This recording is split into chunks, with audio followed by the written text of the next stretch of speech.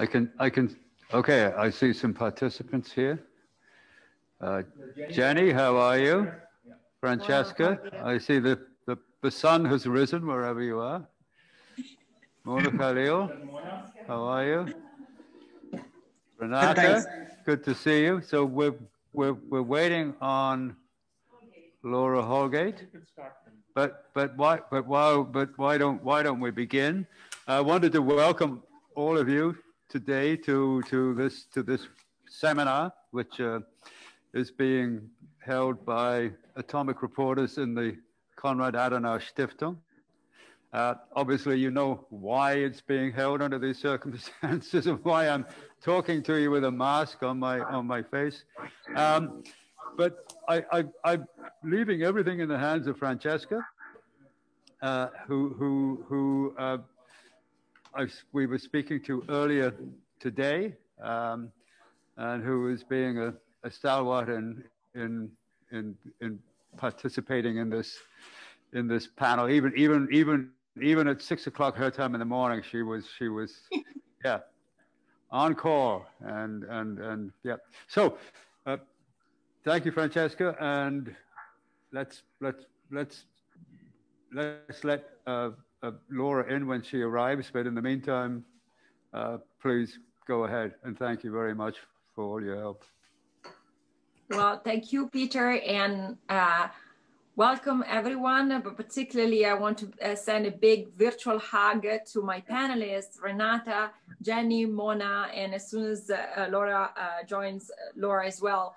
And I am really thrilled to just be the moderator of this panel discussion. I'm not an expert on this, on the issue of gender and international security and the women role in particular. So I have much to learn from these panelists who have thought very much about these issues, and they've been themselves the promoters of more women participation in the respective field.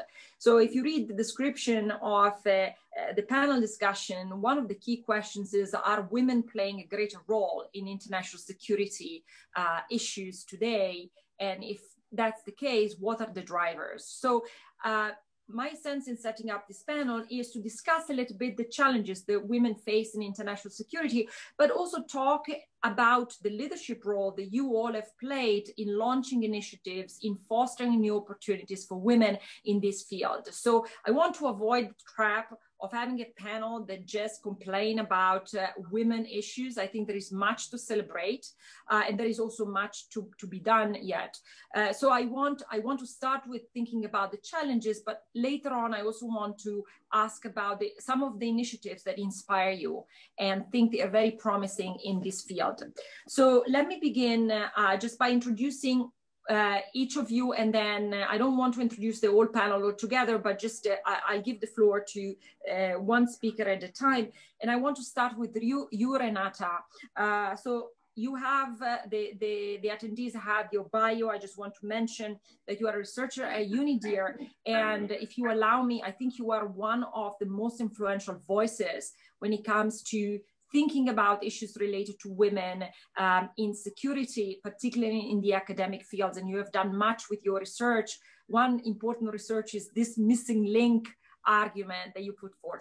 I have a question for you precisely about one of your articles. In 2019, you author a report entitled Still Behind the Curve: Gender Balance in Arms Control, Non-Proliferation and Disarmament Diplomacy. So can you give us a sense of why we're still behind the curve? What do we have to catch up to? What are some of the targets that you think we should aspire to? Sure. Thank you very much, Francesca. Thank you very much, Atomic Reporters and the Konrad Adenauer Stiftung colleagues for this kind invitation. It's a pleasure to be joining you remotely. I have this background because today actually it's quite dark here in Geneva, so I wanted to pretend it's a bit of a sunnier day. Yes, so Francesca, I work at UNIDIR, where I lead the Gender and Disarmament program. This program was established here in 2018.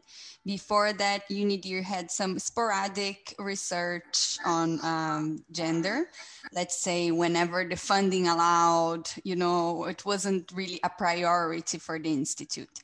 Starting in 2018, it became a dedicated program with a dedicated staff, with dedicated goals, resources. And I think this is very important to mention, because I see many organizations may think this is important, but they don't allocate the resources, the time, and make this a priority. And it's hard to advance this agenda as a research agenda if you don't have the resources and the structure to do so. So at UNIDIR, we've been exploring gender dimensions of arms control and disarmament in a very systematic way since 2018. And we cover all types of weapons processes. So we look at whatever may be specific linkages between gender norms and the way a certain weapons system work, or the impacts, or the way women and men have engaged with those topics before. So we try to come up with very specific data and knowledge and insights and ideas on how to make the field of arms control and disarmament more equal. So what we have seen recently, as you said, there have been a push, a momentum for bringing more conversations about women's participation and gender diversity in arms control and disarmament. And let's say, at least since 2018, when the Secretary General of the UN launched his disarmament agenda, he included there 2 specific goals about gender parity in arms control and disarmament. Before that, we would have, let's say, broader frameworks like the Women, Peace and Security agenda, but they talk about international security as a whole, and sometimes arms control and disarmament feels a bit like a separate portfolio. So with the disarmament agenda of the Secretary General, we have a normative basis to bring actually gender considerations into arms control and disarmament specifically. And the Secretary General committed to achieving gender parity in his work. And he mentioned the importance of the full and equal participation of women. And since then, we have we've been hearing many countries say they support and they are working towards increased participation of women. But we actually didn't know what does the women's participation look like. And that's why we did that study, the Still Behind the Curve study. The objective was to provide a baseline assessment to understand where we are now and how will we know when we achieve progress, right? How can we monitor progress? So for that research project, we look at lists of participants over 4 decades, over 80 multilateral meetings covering arms control and disarmament issues, be it conventional weapons, be it nuclear weapons. We found very similar patterns in those in that research. And I can share with you the main findings. This publication is available in our website, but I can tell you that what we found is that nowadays in arms control and disarmament meetings, women are usually represented at the level of 30%. In meetings with more than 100 participants. So let's say large meetings. If the meetings are smaller, if the meetings are less than 100 participants, the level of women's participation tend to drop to 20%. So there is a correlation between group size and gender, in the sense that if countries can only send 1 participant to a meeting covering arms control and disarmament, they will most likely send a man. And women will be included, let's say, as the 2nd or the 3rd or even the 4th member of the delegation, which leads us to another issue that we found, is that the problem is more pronounced at leadership. So whoever gets to send out in 1-person delegation, or in a GGE, in a group of governmental experts, or in a working group, or in these more technical, smaller size meetings, is usually someone who is at the higher hierarchy, or who is perceived as an expert, and there are gendered aspects in both ways. What we have seen is that men tend to be overrepresented in heads of delegations, even to a greater degree than you would expect at the overall level of participation. I can say, for instance, in 2018, the forums that we look at First Committee of General Assembly, of Conference on Disarmament, of the NPT meetings, 76% of heads of delegations were men, and 66% of delegates overall were men. So men were overrepresented as heads of delegations and women were underrepresented. Women as heads of delegations were 24 and women overall as diplomats were 34. And this pattern of men being overrepresented and women underrepresented as heads of delegations, this hasn't changed over the past 4 decades. What has changed is that we have seen an increased participation of women. In the 80s, women as diplomats attending this type of conversation were less than 10%. And nowadays we are at the level of 30%. So as you said, we've come a long way in a relatively short time. But if you compare the field of arms control and disarmament with other fields of foreign policy, let's say human rights, social affairs, or even I think climate also, they tend to attract more women than the field of arms control and disarmament. So to put these numbers in context, we actually organized focus group discussions with diplomats, and we presented them with these numbers. We said, you know, numbers don't tell the whole story. We want to hear from you. What's the story here? Well, and we actually had a conversation in New York, Geneva, and Vienna with diplomats covering arms control and disarmament, and with men and women. We tried to have 50-50 in this conversation, because a lot of the times, in my view at least, when we are talking about women's participation, it can't be a conversation only about women, for women, by women, because it's in relation. We live in a relational world, right? So we actually have to understand the other side as well. So we had those conversations, and there were some key themes that emerged from that conversation, and that also is presented in our report. The qualitative aspect of our research showed that there is some sort of attributes of the field of arms control and disarmament that have been characterized as masculinities and masculinized norms, and the field tends to reward characteristics associated with men, let's say risk-taking, toughness, military experience, and it's harder for women to be perceived as a good policy act, as an expert policy actor, as a good policymaker in this field. So this was one topic that came up, the attributes associated with the field and the institutional culture of the field. Another topic that came up was also about work-life balance, how the field of diplomacy as a whole is difficult to maintain work-life balance. And this is a problem for everyone, women and men. But as we know, women tend to shoulder the larger part of care work at home. So this can also hold them back in their career, or they themselves may say, actually, I don't want to take a lengthy assignment outside my home. I don't want to do this. It's complicated. Let's say the NPT review conference, it runs for 4 weeks. So it means that people need to leave their house and go to New York for 4 weeks.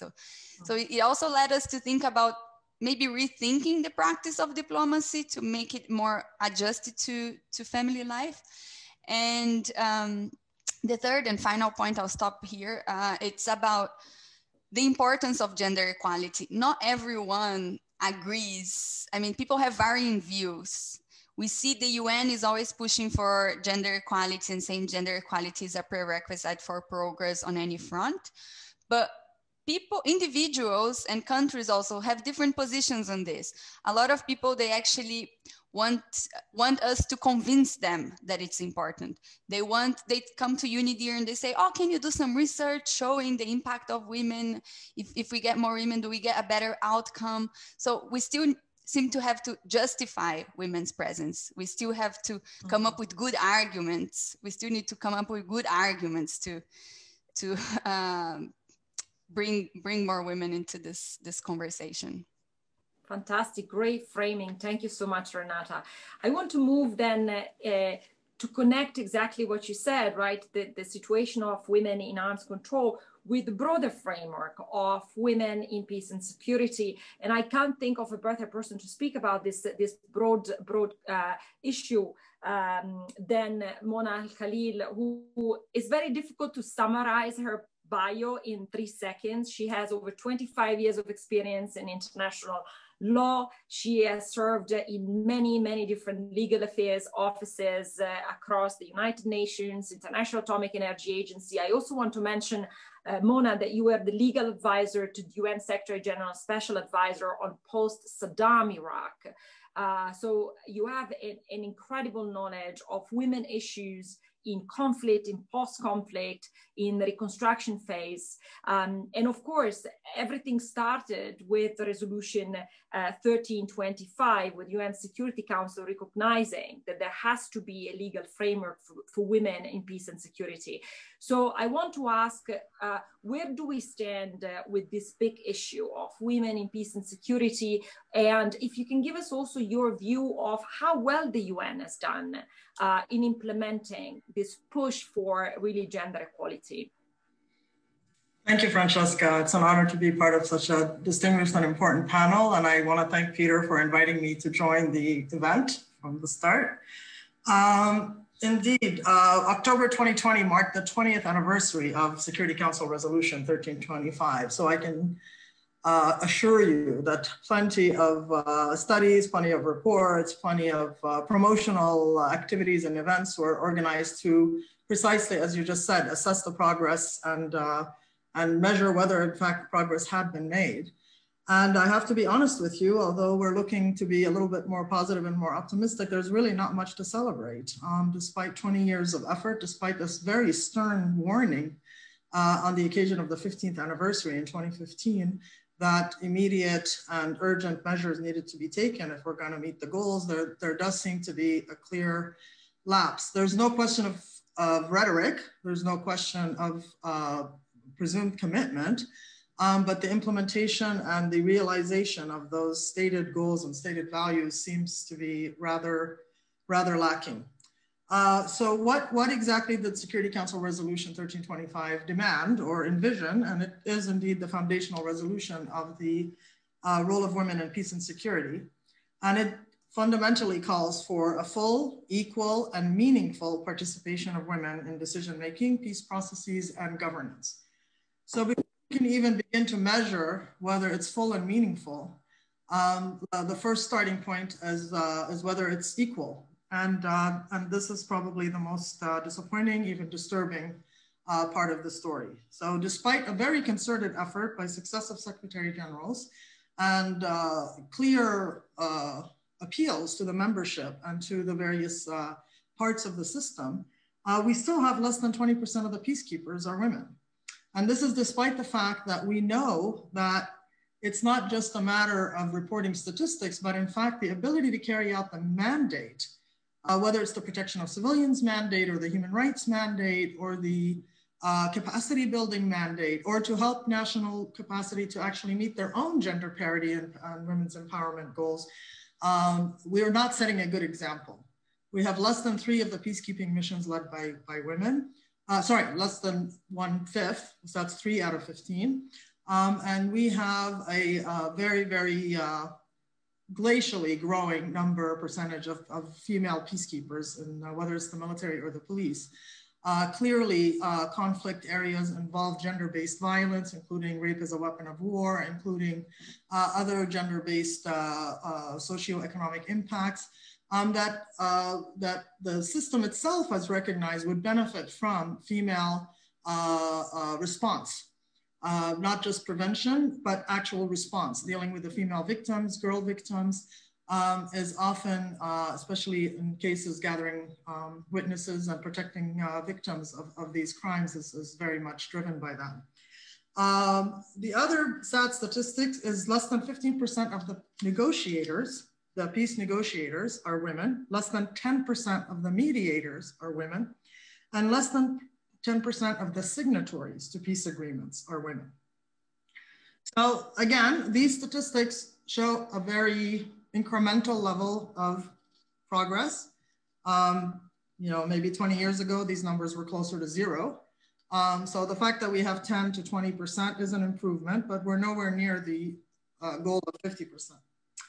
Women and girls are, however, a plurality of the victims of war, terror, genocide. Just ask the Darfuri women in Sudan, the Yazidi women in Iraq, or the Rohingya women in Myanmar. For they don't only suffer the vagaries of violence and the deprivations of poverty driven by conflict, but in addition, to the extent that men suffer those things as well, in addition, women and girls suffer what I precisely described, rape as a weapon of war and other forms of sexual violence, including in the 21st century, something we thought we'd never see again in human history, which is sexual slavery and sexual enslavement. These have become increasingly common in different conflicts, most visibly in the situation of the Yazidis in Iraq, but that's not the only. We saw it also in the Bosnian crisis. So the 21st century has in a sense, been a setback, a shameful revival, not so much because of government activity, but because of non-state activity, whether as armed actors, militants, traffickers, common organized crime criminals, and of course the terrorist and nihilistic jihadi and white supremacist movements around the world. So one would hope that it's better at the national level. It's a little bit better. We're more close to 25% than 20%. But although women comprise more than 50% of the world's population and legislators around the world, women are outnumbered still 4 to 1, including in the Western and the Scandinavian countries. No country, not a single country, has fully attained gender equality. The closest are the Scandinavian countries, Iceland, Norway, Finland, and Sweden, who lead the world in their progress towards the goal of closing the gender gap, but even they are not there yet. It comes as no surprise that the greatest gender gaps are primarily in Africa, Asia, and the Latin American and Caribbean regions. But of the 29 female heads of states currently in power, there seems to be greater geographic diversity than that gap would suggest. We have 8 from Western Europe, 7 from Eastern Europe, 5 from Africa, 5 from Latin America and Caribbean, and 4 from Asia.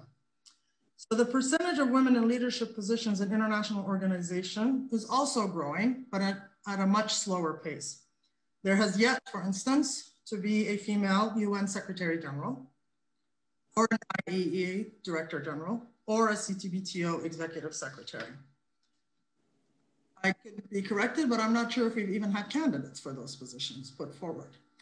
So women are also, unfortunately, not only the least represented in the leadership, but they are also the most represented in victims of prohibited misconduct in the workplace, in particular sexual harassment. Now, sexual harassment can take many forms, ranging from inappropriate innuendo to actual physical sexual assault. Any unconsensual, non-consensual touching, for instance, constitute assault in the criminal sense of the word. And sadly, a recent survey of the entire UN system, all those who are part of the civil service ICSC, including the IAEA, revealed that at least 1 in 4 women have faced some form of sexual harassment. Again, with the proviso that it's that whole gamut of sexual harassment. On a slightly brighter note, among the 10 countries that have had the most successful response to the COVID-19 pandemic, 7 of them are led by women. Denmark, Finland, Germany, Iceland, New Zealand, Norway, and Taiwan. On the contrary, of the countries doing the worst, 5 of them are led by what are heralded as the most macho of the men's club: Bolsonaro in Brazil, Putin in Russia, Modi in India, Johnson in the UK, and Trump in the US. Although the latter spends more time and money on hair and makeup than most women I know. At the opposite side of the spectrum, the COVID-19 pandemic has set gender equality back many years. The UN has warned that women and girls bear the brunt of the socioeconomic impact of the COVID pandemic, especially those who are refugees, internally displaced, or stateless. And at the national level, sadly, domestic violence and child abuse are surging across the globe as a result of the lockdowns. So I regret to say that as we mark the 20th anniversary of the Security Council Resolution 1325, there is very little to celebrate. Wow, Mona. Sorry. Well, first of all, thank you for your experience, for your engagement with these issues. I mean, this is terrific work, and this data speaks for themselves. So I want actually to connect to something both you, Renata, and you, Mona, have mentioned, which is really so who actually can help facilitate progress in these issues, and also how do we help rethinking the gender gap and the put in place of the right policies for this. And Jenny, I want to go to you because you have demonstrated great talent in bridging policy in academia. You thrive in the academic circles. You have written a lot, also a very important contribution on women and nuclear weapons, redressing the gender gap. And you're also a Pony scholar from the Center of Strategic Studies, really leading the way somehow to reshape the nuclear discussion. And I wonder if you could actually talk a little bit about the gender gap in the academic community. And there was a fantastic article, a very depressing one a few years ago, that basically mentioned that female authors are much less cited than male authors, even though they might make more convincing scholarly arguments. So there is a clear academic discrimination in this. So could you talk a little bit about your experience, and also because you work also with CTBTO, if you could also talk about what are the policy impacts of this intellectual gender gap. Hi, Laura. Thank you, Francesca, for your questions and for moderating the session. And thank you to Peter, Atomic Reporters, and Konrad Adenauer Stiftung for including me in this great conversation today. Honored to join this group of experts. So what is the gender gap in academia, as Francesca has noted, and why does it exist? Well, research has shown that the gender gap in academia exists, and it seems no sector is free from the gender imbalance. There is an imbalance in senior leadership in academia that has been noted by several studies. For instance, one study indicated that the United Kingdom's higher education sector, where 45% of academics are female, only a quarter of professors are female. And within the Russell Group of universities in the UK, 20% of vice chancellor roles are held by women. So you see the numbers indicate that imbalance exists. And several research findings challenge the assumption that the gender gap is due to maternal, domestic, or childcare roles, which is really interesting, and indicate that this factor does not explain why women are not getting promoted to the extent that men are in academia. And the imbalance in senior leadership in academia has been attributed to a number of other complicated factors, including some of the following. So women in academia seem to take on a load of non-promotable tasks and activities, often described as housekeeping roles. And when I was going through this, I saw myself in a lot of these examples, such as organizing conferences, events, sitting on various committees, all great collegial activities, attending departmental meetings, engaging in external activities such as public speaking roles. But these activities don't build the necessary credits when candidates are up for promotion committees in the academic system. So, and yes, again, I saw myself going, yeah, I do volunteer for a lot of these activities, which are great and are rewarding, but not rewarding in the way that leads to promotions in the academic ladder. So in academia, as you know, values work that delivers results and impact, high value outputs, including publishing research in high-ranking journals and winning funds, research grants for research resulting in more publications in higher-ranking journals. So that also relies on a strong network of mutual support from the community, from the academics. And that includes, as Francesca mentioned, being cited for your academic work and your publications. So you really need that network and that support from your peers. So research results again show that managing childcare and maternal duty roles could not explain why women don't get promoted. And the real barriers seem to emerge from institutional and individual biases attitudes of line managers, as well as the self-limiting beliefs sometimes of women have, which leads to this concept of the sticky floor phenomena. So unconscious biases and discrimination exist in all sectors and need to be recognized. And opposed to the glass ceiling concept that we hear about, the sticky floor concept has been used by some to attempt to explain why women don't progress through higher levels of middle management in academia and in other sectors, of course. And some of these unconscious biases lead to actions and behavior that cause unintentional barriers. And again, I mentioned attitudes of line managers towards female team members, assumptions of decision makers, stop female colleagues being offered roles, perhaps, that may include traveling for extended periods, conducting field work, perhaps these attitudes that they believe that women wouldn't necessarily be best suited for these roles. And also assumption that women have less of an appetite for these types of activities, or perhaps may not be able to cope with this, with the stresses of this work. So these biases that exist have a potential effect that new roles might not even be discussed with them, or career development opportunities might not be offered to women in the sector. So female academics could carefully consider their careers and question what activities to invest their time and resources on, and also how to choose to be a good citizen in the workplace. Obviously, we all want to be collegial and volunteer for all these great activities, but perhaps thinking a bit more strategically of what to invest your time and resources in. I got advice from a very dear former boss and colleague, and she just said, Jenny, you have to be smart about your approach. You can be nice, but you must be smart in your strategy. It is important for women to get clarity on the routes for promotion. I think that really helps. And commitment to investing time for research and other work that is promotion worthy in the end of the day, in order to climb the ladder within academia.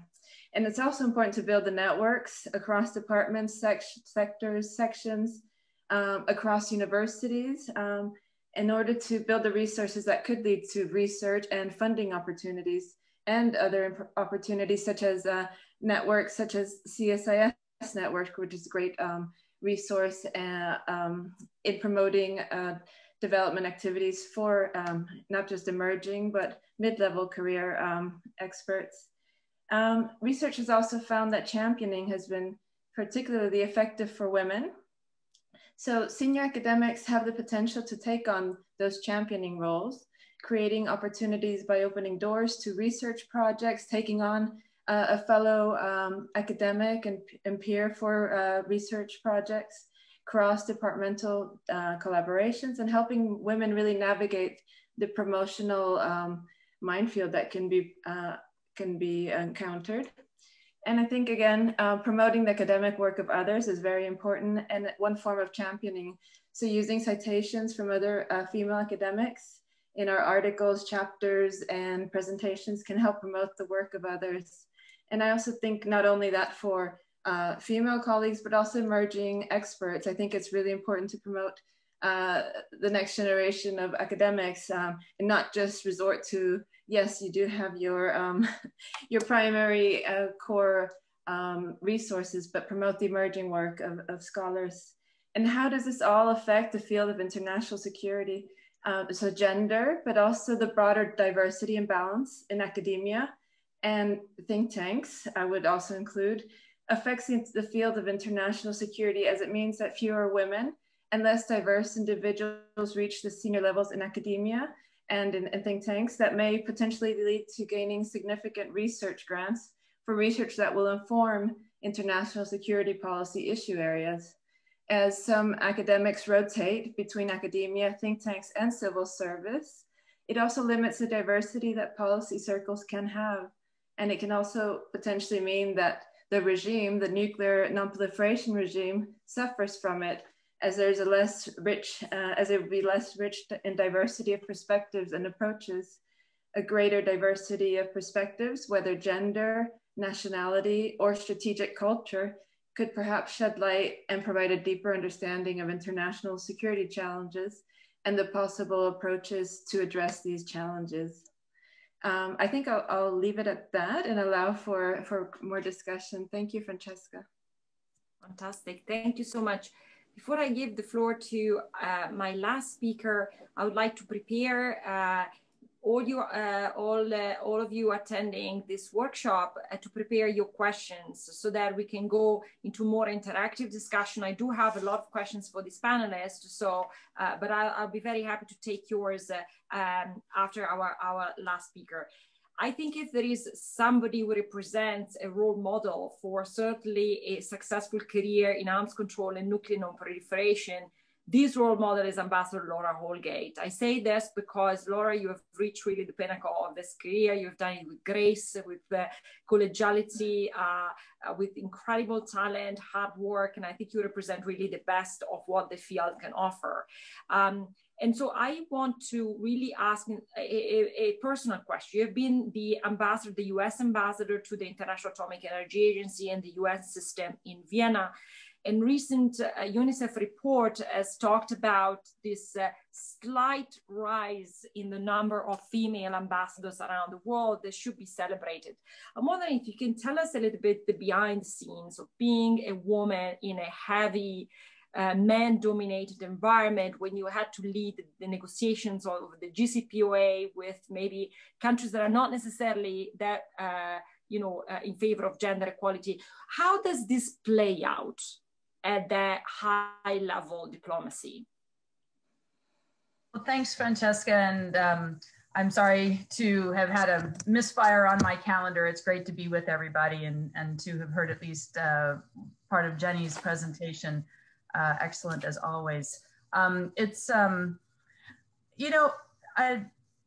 a lot of difference in how different women approach it, approach their particular roles, and I'm one of those who wants to highlight the diversity within the population of women who work in this area, even though there may be some stereotypical gender tendencies that also come out.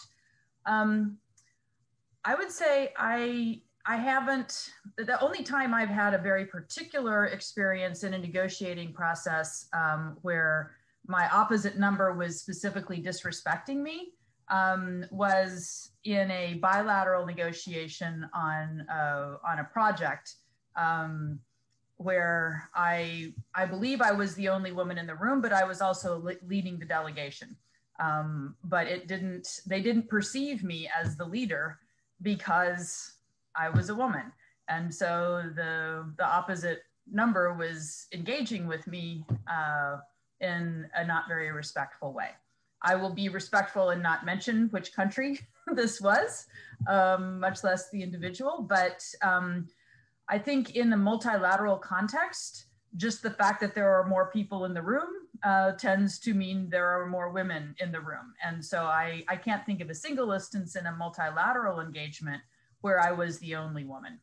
And I think that just by itself, creates a very different dynamic, even though the women were far from the majority or even 50%.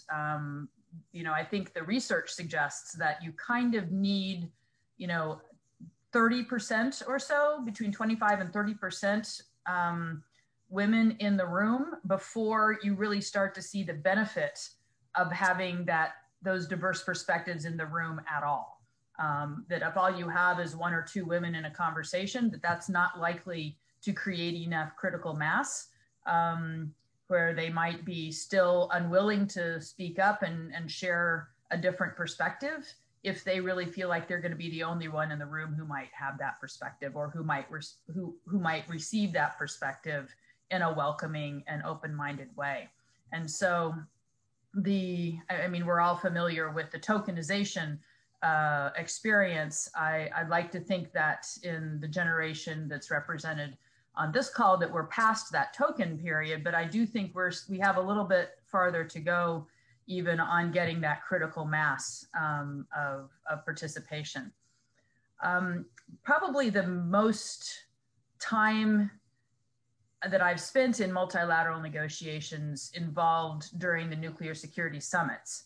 And there I feel like I had a privileged position because I was representing a president who was personally quite committed to the issue. And so there was really no basis for anyone to question the authority that I brought to that conversation, for anyone to challenge whether I really knew what I was talking about, because there was no one else in that room who was going to know better what the US president wanted out of that negotiation than me. So I have to say, I found the process there. And in many cases, the US Sherpa team was majority female. It ebbed and flowed over the course of the 4 summit preparatory processes. But I do feel like that gave us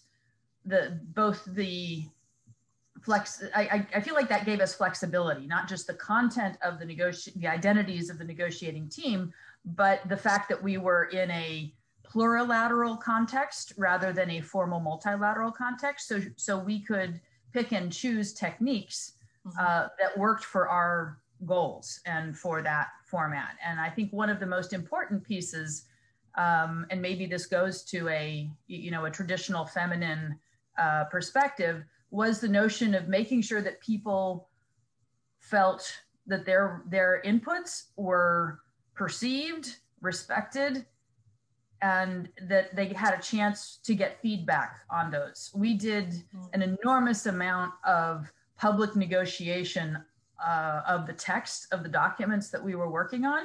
And every single comment that was ever made by any delegation was reflected at some point in a text.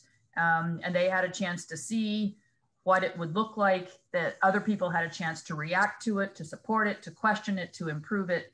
And so I think that transparency of process was part of the success of the process. But I also think that, that has,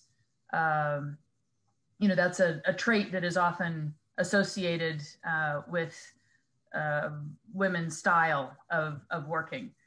Certainly my approach, whether as a manager or as a representative of my country, is that information is empowering and should be, and the more you share it, the more power it has.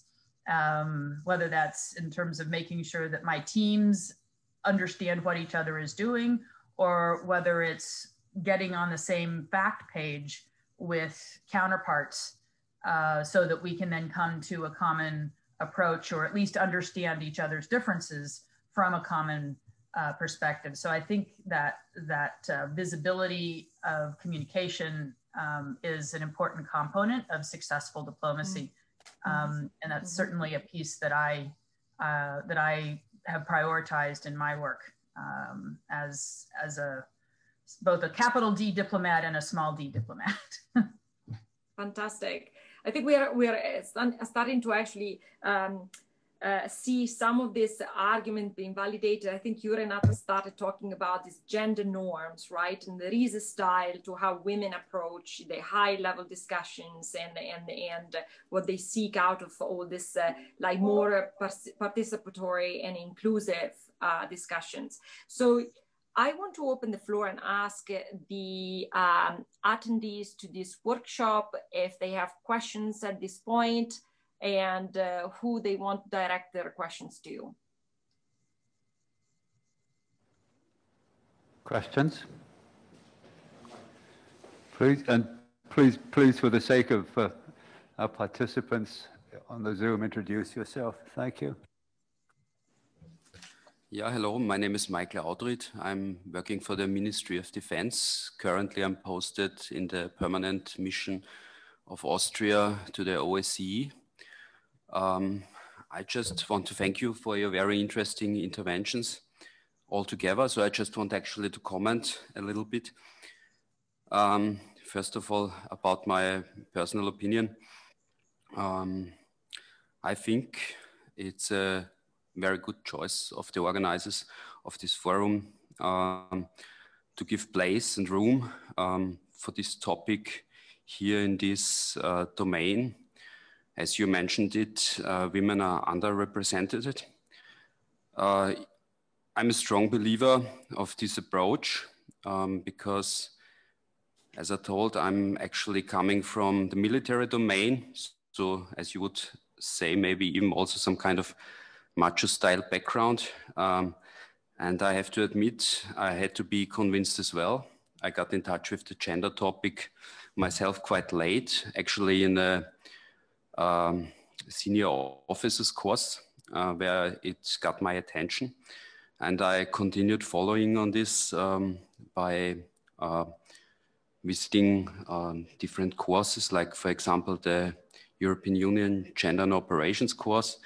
And I recently came back from the European Union monitoring mission in Georgia, where I was also acting as a gender focal point.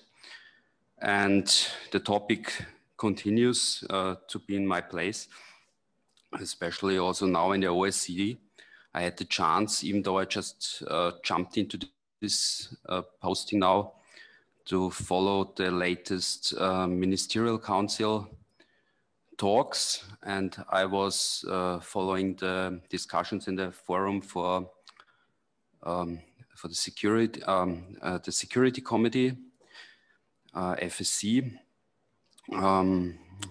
and it was quite interesting to see one of the topics which was part of getting a draft decision for the Ministerial Council was on 1325, not only because of the anniversary, but also to raise it in the work of the FSC, of OSCE, and also to promote, as you mentioned, the full, equal and meaningful participation also in the work of OSCE, which is aiming as well on arms control and confidence, trust building measures.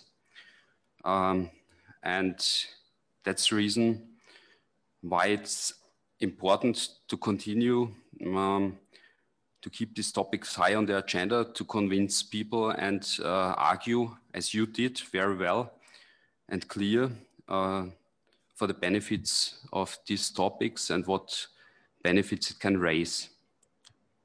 Thank you. Thank you. Thank you. Could I get back, Mikhail, this is very interesting. Could I then pose a question to whoever wants to take it on the panel? How should we think about training, for example, the military on this issue? What are some of the things that maybe you have come across that might be successful in using Mikhail phrasing to be convinced that this is worth attention? Mona, can I get started with you? Because I think you have had some interesting exchange with the peacekeeping operations, and I'm sure you have thought a lot about training the military. What they need to be convinced about? Thank you again, and I want to thank our Austrian colleague for his honesty in his evolution, let's say, on the subject. Indeed, I've had most experience with the military, in fact, training both in my capacity in the UN as well as since leaving the UN, several engagements at the national as well as international level, training peacekeepers. And as with everything else, there's three layers to it. There's the training the leadership. And, you know, those are the people who are actually appointed, recruited, and deployed. And I have yet to train a female force commander. I've trained some SRSGs, the special representatives of the Secretary General who lead the missions. But so that's the first thing you notice in that capacity, is that there's, I understand that since I left the UN, there's been 2 female force commanders, so that's an improvement. The second layer is in understanding the mandate. So there are, you know, the peacekeeping mandates tend to be everything but the kitchen sink these days. Everything from capacity building to protection of civilians, from disarmament to human rights monitoring, to peace negotiations, to peace enforcement tasks. So it's rather a kind of a la carte, let's call it, of several goals. all of which technically you're mainstreaming several thematic things. One is women, the second is children, and the third is protection of civilians, which includes women and children, but they're seen as three separate themes and three separate priority activities within each of the mandates. So you have at least three opportunities to achieve these goals. Children include girls, women are women, and protection of civilians, most of the civilians who are harmed by conflict, whether it's war, whether it's rebellion or other forms of militant activity, whether it's genocide, whether it's terror. The women are always a disproportionate number of those impacted, not just in terms of death and injury, but also in terms of socioeconomic impact. So merely putting that on the screen, letting them kind of absorb the fact of it. And you'd be surprised, it's women who need to be made aware as much as men. It's not just men who don't know, women don't know. They're so busy in their own lives that they don't realize, they're fighting their little battle for mobility in the ranks of whatever institution they're a part of. They're not thinking of how this translates in the mandate implementation field. So you need to wake up the women as well. And if I'm gonna be really honest, I have found through my career that men are far more willing to give that mentoring than women have, at least in my experience. My mentors are all men. I don't have a single female mentor. I have plenty of females who have inspired me by their example, but the men who've actually taken an interest in mobilizing and advancing my career the bosses that I've had have been men, not women. So there's a lot that we need to look to ourselves, as Laura brightly noted, and give our help, our advice, our step up to our future generations. And the third is in the actual reminder that they can make a difference. It's not just being a statistic, that it's about each one, male and female, remembering, and this sounds a little bit flower childy, but the goals of the UN are very idealistic, and they're very, not just about peace and security, but about well-being, about sustainable development, and about human rights. And this is fundamentally a human rights issue. And people think that this is like pie in the sky and some kind of flower child, but we have to remember that the people who drafted the charter and set those goals for us, to save us from the scourge of war, to protect the dignity of the human person, were survivors of the two world wars. They were realpolitik par excellence, the Winston Churchills and the Roosevelts and the Trumans and the Stalins of the world. They're not hippies, they're not poets, and they're certainly not philosophers. They were actual war-hardened superpowers who were very aware of the consequences of failing to respect the equality of each human person and the human rights of each person, and that includes women and girls. So that's my... Thank you. Laura, I want to go, thank you so much, Mona. I want to get to you actually on the mentoring, because you have launched in 2018 this now worldwide famous initiative, the Gender Champions in Nuclear Policy. And I think you did it with specific goals in mind, also to wake up a little bit women leaders to take responsibility for the mentoring of the new generation. Could you tell us a little bit about what your experience is there and the impact that the initiative is having? Well, thank you for that opportunity. The Gender Champions builds on a concept that was already invented and has been promulgating throughout the UN system and the formal multilateral system, and that began in Geneva with my fellow ambassador Pamela Hamamoto and some of her colleagues, which is where I first learned about it. But it really reflects the notion that there has been a lot of, I would say, peer mentoring and, kind of bottom up work among women and a few male allies to enhance the role of women in various institutions. But the fact that there still is such a underrepresentation suggests that there are, in fact, institutional barriers. And whether they're sticky floors or glass ceilings, they come from a construct of how organizations work and how people within those organizations interact. And that you really need, in addition to the bottom up and side out work, you need top down commitment from the leaders of those organizations, whether they're women or whether they're men.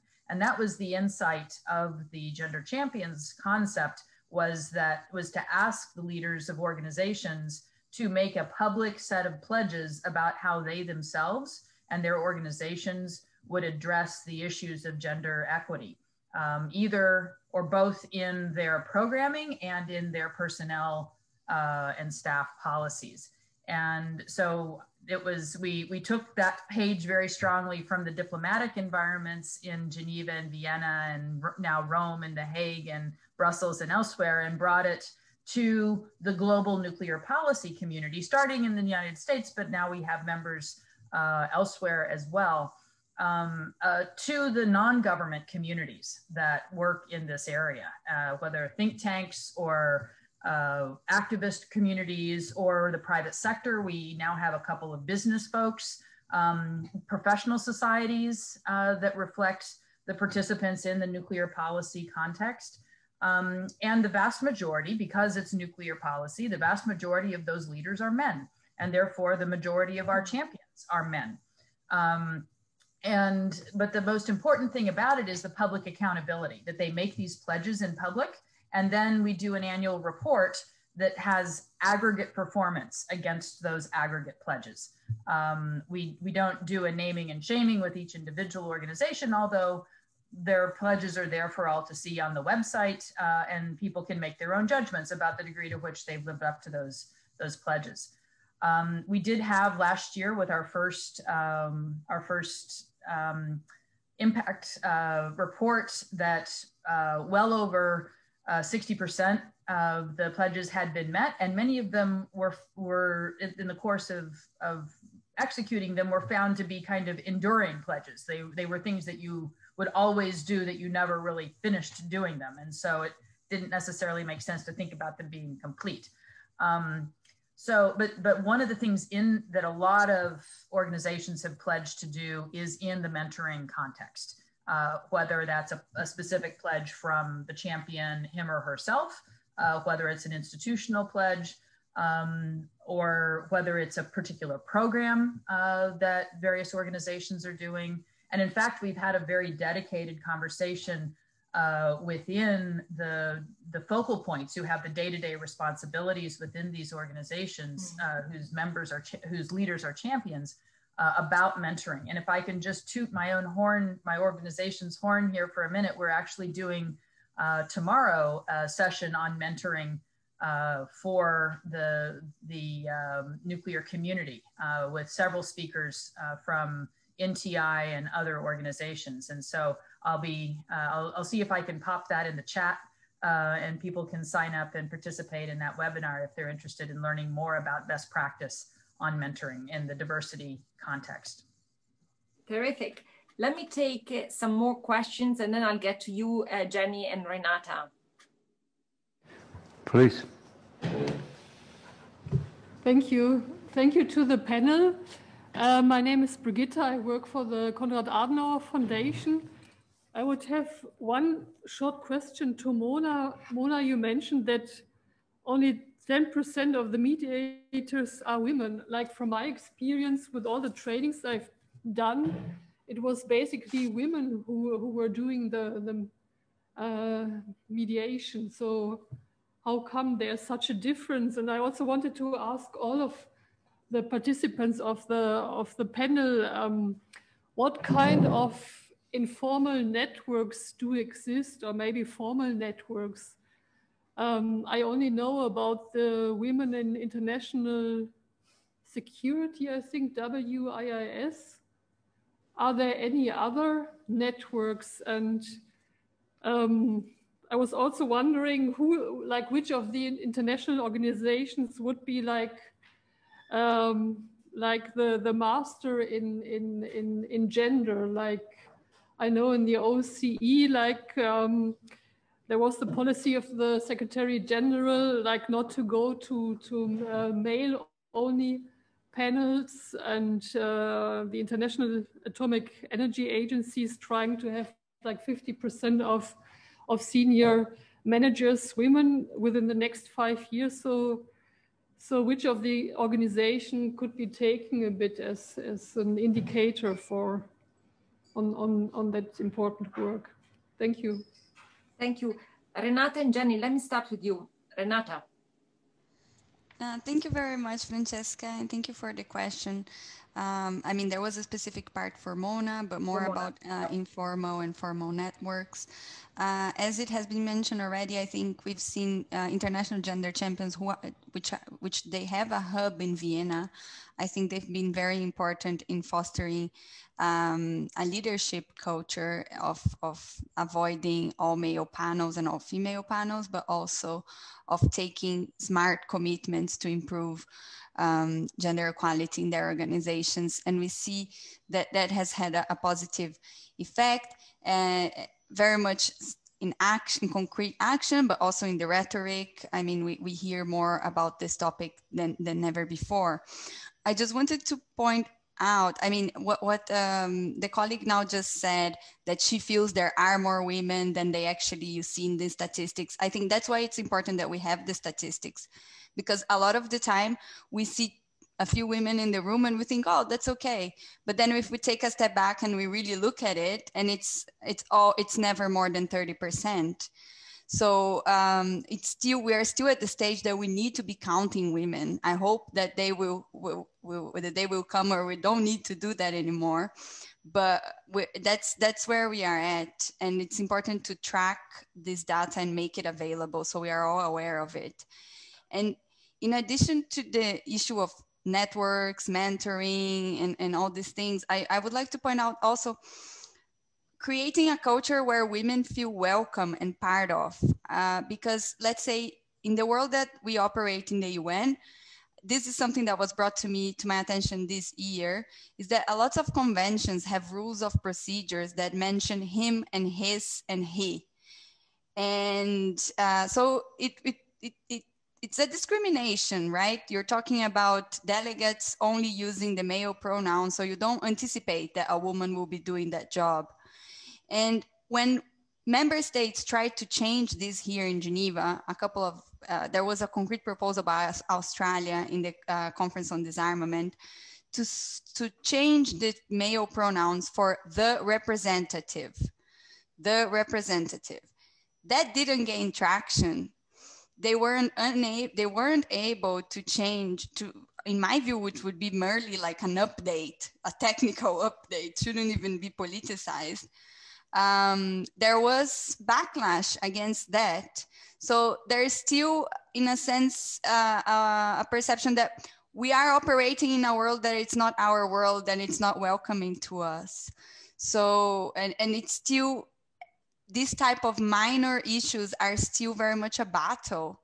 So I would just like to point out, in addition to trainings and focusing on the individual, thinking about, you know, the structures and the culture in which we operate also, and what we can do to change that. Yeah, counting women is still important. I will remember that quote for a long time, Renata, and thank you for doing the job you're doing. Jenny.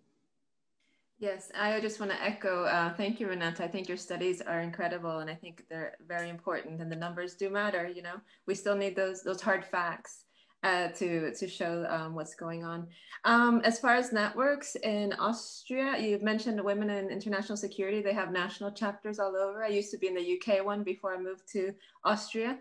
And there's a lot of younger women in the Vienna chapter, which could really benefit from championing and mentorship. So I encourage you to get involved there. There's also Women in Nuclear, which is targeted at the nuclear community, but they're also an international network, and they have a local chapter in Vienna. And I just want to thank the Gender Champions Initiative, because I think they have done a phenomenal role in making it trendy and cool to really champion gender equality. I think if you see a lot of the organization leaders using this platform and making it a very cool and trendy thing, I think that helps bring this forward. You see the IEA DG's initiative for gender parity by, is it 2025? All these things matter immensely. And I think it's a really inspirational way forward. So thank you. Fantastic. Mona, you have... Claudia? Wait, we still have an answer from Mona. All right. I'll be quick. Indeed, I think the statistic is drawn on UN-led mediations. It's not worldwide mediation. So that's where the statistics comes from. So it's a very specific set of statistics I gave about UN peacekeeping and peace processes as reported to the Security Council on the occasion of the 20th anniversary. I fully agree that gender champions and gender initiatives are making great progress in what I think is a nascent form of public accountability. But we shouldn't hesitate to name and shame. We shouldn't hesitate to incur a little bit of a price tag for those who fail to live up to their publicly stated commitments, because we have more than enough concept, more than enough definition, more than enough commitment, more than enough rhetoric, more than enough, but where we're failing is in actual results. And I'm not denying that progress has been made and will continue to be made, but is it being, you know, the first commitment by the UN Secretary General was for gender parity by the year 2000. Here we are in 2020, 20 years after that initial goal, and we're not there yet. And what I've noticed is that at the beginning of any tenure of a Secretary General, and I hope this doesn't translate to the Director General currently at the IAEA, they do really well in their first 2 years. They're very visible, they're very, you know, they're very loud and clear about their intention and their commitment. And then by their 8th year or their 10th year, depending on whether it's a 4 or 5 year mandate, the numbers recede. So there is a lot of sort of public prestige, but then the accountability fades and so does the results. So I think we need to keep our toes to the fire. Fantastic. Peter, let's take more questions. Please, Claudia. Yeah, thank you. Thank all of you speakers. My name is Claudia Crawford. I'm the head of the Konrad Adenauer Foundation here in Vienna. And just to give you the background about our office, we are here in Vienna for 1 year for now. We started last year. I came in May to Vienna and we started officially in October. So we are rather young here in Vienna, but as you may know, the Konrad Adenauer Foundation, of course, is more than 6 years old and focused on various issues. But here in Vienna, we especially focus on multilateral dialogue. And for myself, I would like to focus very strongly on arms control. That's why we have this seminar today. I'm very grateful to all you speakers. Many times I felt reminded on I would like to say, in my former life. So I used to be a politician. And I remember on a meeting, I took over the presidency of the Minister Council of the Youth Minister from the European Union. I was at that time Federal Minister for Women and Youth. And we sat in the room and I looked around. I had to share this meeting and I was the only women in this room. They weren't only men. My colleagues were just male. And not only this, I was 28 in that time, so I was pretty young. And I will never forget how the men looked at me and I looked to them and we had a little bit so irritating. And then we got to the understanding, okay, I have to share and I will do it. And this was okay, it was smoothly done, but it made me aware in what a situation I am. And I was used to it because I was electronic by training and studied cybernetic and automation. So I was used to a rather male environment. And nowadays, if I look around in the diplomatic sphere, I got more the impression that rather a lot of women there, because compared to 20 years ago in the politics was almost nothing. And also when I think it was Renata mentioned the language thing, in German, it's much more complicated because we not only have him and his and he, we have for every more or less precision a man and a female expression, a male and female expression, and to meet the gender condition, it makes it sometimes very annoying and difficult to really speaking gender conform, and we have a huge struggle about it, how to really respect the fact that we are men and women, and to make it visible for everybody in such meetings. And I think we don't have a very good solution now for this. And sometimes I'm afraid we put so much energy in this struggle and miss the real battle we have to fight for. And this means for me to bring more women in the decision-making processes, either in the politics or in the diplomacy, but also in management and companies and wherever you can look around, we don't have enough women. And for this reason, I'm worried to see that looking around in the young generation, I have the impression sometimes the ambitions of women are decreasing and not increasing. So to really create an atmosphere where girls, young women are interested in achieving positions, or at least achieving topics they really would like to bring all the engagement in. This is so necessary at the moment, because I have the impression there is a rather fall down in this and decreasing in this. And therefore, especially if it comes to topics like engineering or military things or arms controls, so the typical more male topics, to push younger women to become interested in those fields. And this really needs role models. It needs this mentoring. It means to bring it in a way that they feel attracted by it. And I guess we have to put more ambitious in this fields, to start much earlier. It's too late to wonder when we in my age now, and we look around and see not enough women in the room. There has to be started much more earlier in the school times, and sometimes we should think about how to start in families, to create role models in families.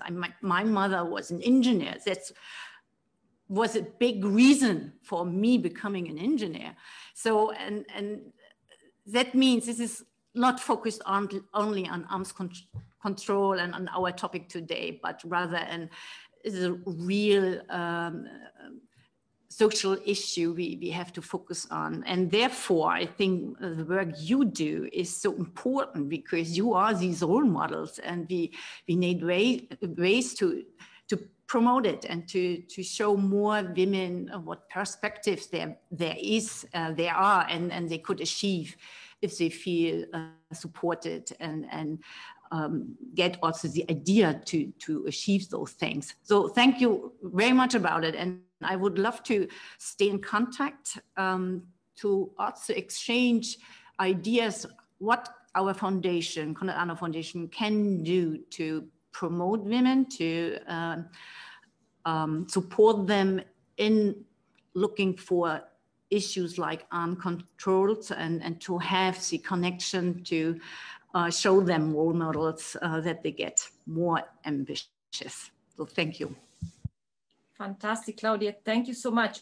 Actually, can I pick your brain, ladies, on something that Claudia said, which I also think it's a very interesting question. When you try to engage this current generation, the Gen Z, right? And you come with the lenses of gender, they tell you that you are dinosaurs, right? Because gender is so 20th century. You know, women are fine now, you know, I mean, there are other issues. And so one of my questions is, in a post-gender world, or so it seems, for this generation, how can we still really be incentivizing these young new leaders to actually take this issue seriously. And one point Renata made yesterday is there is this new phrasing about gender queer, right? The refusal of being associated with a specific gender, which is very prevalent among the Gen Z teenagers today. So what would you say to a teenager that says gender is 20th century, don't bother with this? Mona, you go first. I have this conversation almost daily with my niece, who accuses me of being uncool precisely because I continue to think in terms of the binaries, you know, black and white, gay and straight, male, female. And she's like, I thought you were cooler than that, you know. So there's this constant struggle to prove to her that yes, I'm cool enough to be her aunt, and yet, you know, still living in the real world where these things, while progress has been made, we're still far from rising above them. And the best analogy is the election of President Obama in the United States. Many said that, oh, racism is over. You have a black, or at least half black African-American in the highest office, but it actually unleashed and exposed the tremendous reservoir of racism that existed in the country, that had been kind of hiding under some kind of hidden rock or kind of too ashamed to come out. But with a black man in the White House, these ugly tendencies felt, you know, challenged enough to unleash and became very public, and it looked like we were going backwards instead of going forwards. But I think the same thing happens with female advancement. We have good news, bad news. And I'm gonna start with the good news because the good news actually, I think, engenders the bad news. The better we do, the better women are achieving and succeeding and becoming more and more visible and becoming, approaching that arch of justice where we are 30%, 40%, 50%, the more antagonized that sector of society that tends to be young, white, and feeling disenfranchised, losing their sense of racial superiority and their sense of sexual superiority, becomes more and more radicalized. There's no other word for it. They actually become militant. I've seen it happen in my own region where these men feel so lack of belonging. They see the traditional classical sense of society leaving them out because as that fades, their role in it fades. So that, and I don't mean to be alarmist, but the more successful we are, the greater the danger from these elements that feel threatened by our advancement and threatened by our visibility as succeeding actors, both economically, politically, and as well as socially. But my hope resides in fact, that very generation, because it's the girls who stand out. It's the Greta Thunberg and the Malala and the most recently named Kid of the Year. I can't pronounce her first name, but I'm gonna try, Gitanjali Rao, who are making the difference in science and politics and climate change and the existential threats that face the world. So my hope, as it does on a personal level from my niece and my nephew, that they're smarter than us, wiser than us, braver than us, but also in the fact that it is girls that are making headlines today. So I'm very optimistic about the future, despite the great dangers that face us. Renata, can I thank you, terrific answer. Renata, can I pick on you now, because you have interviewed a lot of diplomats. You are also like closer to this generation in age, and I think you have followed this debate about the post-gender society. What would you say? What are some of the things you notice about this discussion in this post-gender framework? Yeah, so I've been doing research on women and men participation in arms control and disarmament. And I say women and men because that's the data we have, right? We don't have that much diplomats that openly identify as genderqueer, as transgender. So although in our research, we recognize that gender is a spectrum that goes beyond this binary, in practical terms, we are still working with these two categories because that's the reality we work with. And the reality is that the diplomats are not that young, the ones that I interview. So I don't know much. I mean, as a researcher, I don't have a background in youth or anything like that. So what I know is from following the media, the public debate, but what you are, I would like to put a different argument for a different point of view, Francesca, is that we hear a lot more of people and governments and leaders using the word feminist and making sure feminism is understood as equality, not women prevailing over men, but women having the same rights, responsibilities, opportunities that men. And I think this is very much in vogue with the younger generation as well, young girls and boys that state themselves as feminists. So this is something I would caution. I don't know if we are that if this post-gender, how big this is of a movement, if we also have the movement for feminist, just in terms of political stance, but also in terms of methodological research, like research methodologies that are feminist, research perspectives that are feminist, governments that are feminists, and foreign policies that are feminists. And we have a set of tools called, let's say, gender-based analysis and gender analysis frameworks. And we've been seeing this being rolled out and mainstreaming across different levels. So I don't know that much of an impact that this post-gender movement may have, but I think if it is something that makes a more welcoming environment, that we acknowledge and make visible people that don't fit whatever stereotype you have in your head, I think that's very a welcoming development. And as I've been talking about gender as an analytical perspective, I would just like to take a moment to say what's the obvious, but sometimes it needs to be said, that participation is just the first step.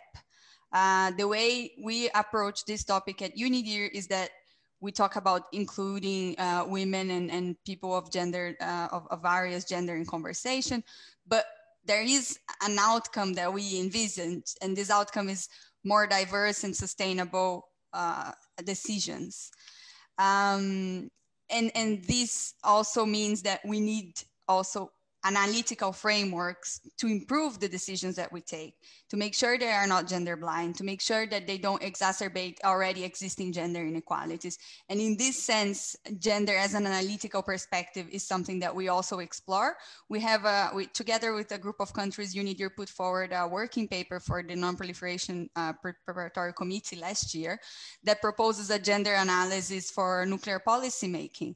What would be the issues that you need to consider when developing nuclear policies for non-proliferation, disarmament, and peaceful uses that relate to gender. So just to say, making it practical also for the various policy areas, how you implement a gender approach to a certain topic as well. Yeah, great point. Laura. It's a really good question, and it's I have to say, with my experience is more like that of Renata's. We've got, NTI has a very active intern program, and so we're getting that Gen Z into our community, and we're using that as a way to improve diversity in the nuclear policy space that NTI inhabits. And I would say that the young women that I encounter in our intern program are very aware of the challenges that, the gender-based challenges that exist in our community, but not just the gender-based challenges, racial issues, other issues of broader representation and underrepresentation. And that is, I think, a continuing struggle for the nuclear policy community. What's been interesting is that some of those organizations that are involved in the Gender Champions approach have used that tool and the public pledging of that to incorporate other kinds of diversity, whether in the LGBTQ context, in the racial context, other types of ways of diversifying their communities and their activities and to do so in a public way that provides both visibility and accountability. And so you can use these different existing tools that may be around a binary to be more inclusive in the actions that you're actually taking. And we still have a long way in which things that changes to how institutions work that improve the environment for women, improve it for everybody. Things like parental leave, things like flexibility. You know, suddenly we all know how to telework, whereas a lot of companies and organizations discourage that. The flexibility that goes along with with policies that are designed to enhance the presence and impact and comfort level of women in an organization is, you know, even down to what's the temperature in the office. You know, plenty of studies now showing that men and women actually have different temperatures at which they perform better. And maybe it's just the US air conditioning systems, but that are not replicated globally. But, you know, having a sweater in your office is a thing in the summertime, because our offices are tuned to the comfort level of men in three-piece suits and ties. So I think there's a lot of, you know, as dress codes become a little less severe, you know, we have an opportunity where everybody's life gets better by making it better for some of these underrepresented communities. There will be a point where it starts to be a zero-sum game, where gains for these underrepresented groups start to mean losses for others. But we're a long way from that point. And there's a lot that can be done that actually has broad applicability. Fantastic. I want to take the last question. I want to give the floor to Jenny. So Peter, I'm running out of time, but I think we do have the time for one more question. Tarek? You're going to, Tarek, please. Hi, this is Tarek. So hi, Laura, Mona, and Jenny. I already said hi to Francesca and hi, Renata. Nice to meet you virtually. So I have a comment and a sort of a question. The comment builds on a comment already made by Mona. So last year was the selection of a new IAEA Director General. And there was one candidate who had been the chair of the Board of Governors, who had been the president of the IAEA General Conference, was a nuclear scientist by training, was the nuclear regulator of their country, and was also the governor for that country. And she happened to be a woman. And of the 35 votes, she got 0. Not a single country voted for her, even though for the last few years, states have been voting in the IAEA on improving gender balance, giving women more roles. But here, when there was an opportunity, nobody stood up to the plate and did the right thing. So I think it sort of sent a very negative message, because in some respects, this candidate was more qualified than the other candidates, one might argue. So I was wondering whether somebody had a comment on that. But my question relates to sort of the reactionary and negative comments one sometimes still gets, that we are dealing with matters of national and international security and importance, and we shouldn't introduce the gender issue into it. We should deal with it on the merit of the qualification of the persons involved, so to speak, in order to form a delegation or to do the negotiation.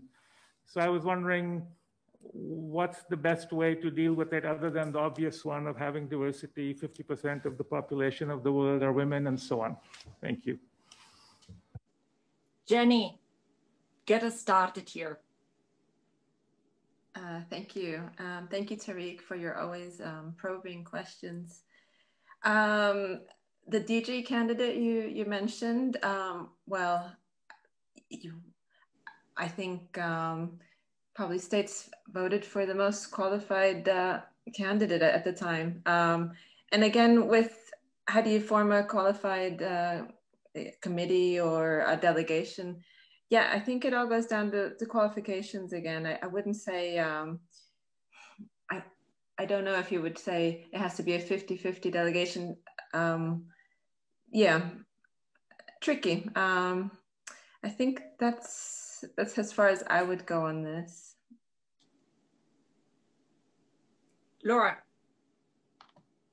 We have a very active community in the, I think it's mainly US based, but it's called NatSec Girl Squad. It is both a hashtag and a for-profit organization that does gender analysis and recruitment for national security companies. But the founder, Maggie Feldman Pilch, has a phrase that if you're soft on diversity,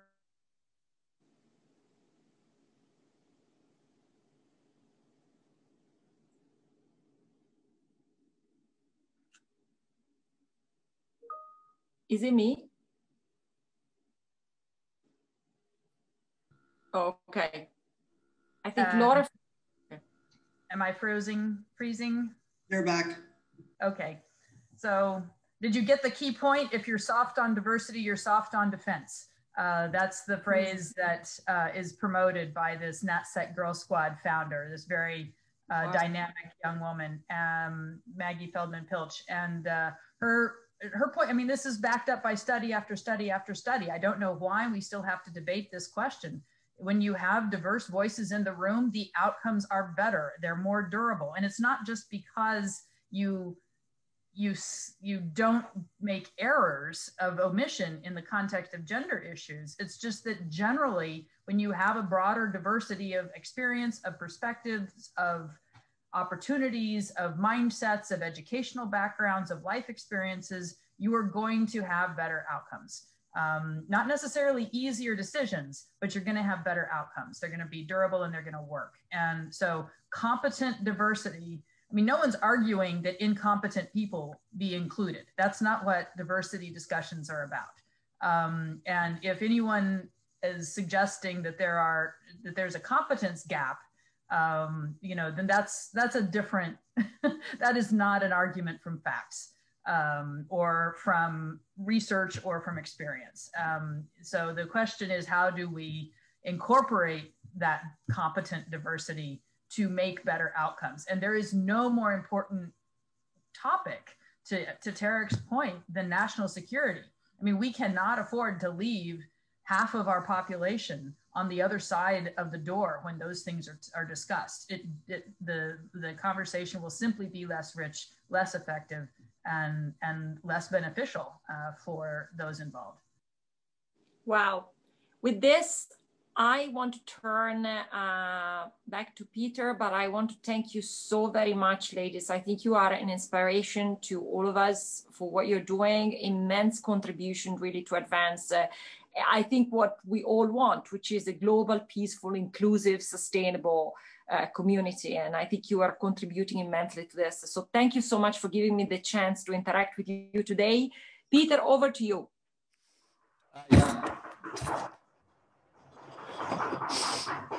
I thank all of you very, very much. And a very, very quick anecdote. A long while ago, a dear friend said, "Peter, you think like a woman." And I thought, my God, man, that's the greatest compliment I could ever have.